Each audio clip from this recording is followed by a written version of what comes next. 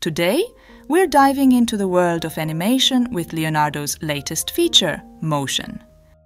It's super fun and easy, so let's dive in. Any image you choose can come to life with Motion. No complex sliders or confusing options, just a simple and sleek user interface.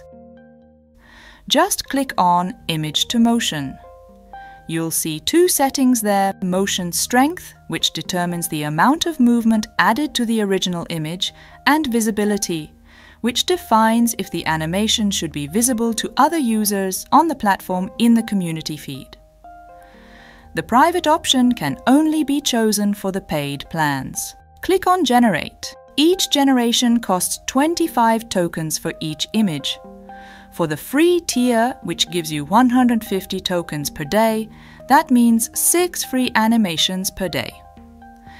After a few seconds, you'll find your animated image in your image generation history or personal feed. The resulting animation is 4 seconds long, and you can download the animation as an MP4 file. Let's talk about motion strength. The higher the setting, the more dynamic the motion becomes. Conversely, lowering the setting results in less motion. Unfortunately, the animations don't always turn out great. It can be hit and miss sometimes. I also found that high settings for motion strength increase the probability of ruining the animation. However, I managed to create some good videos using this feature too. Although there's potential for Leonardo to get better, I find it to be an exciting new addition. Thank you so much for watching, and I hope you'll join me soon in my next video.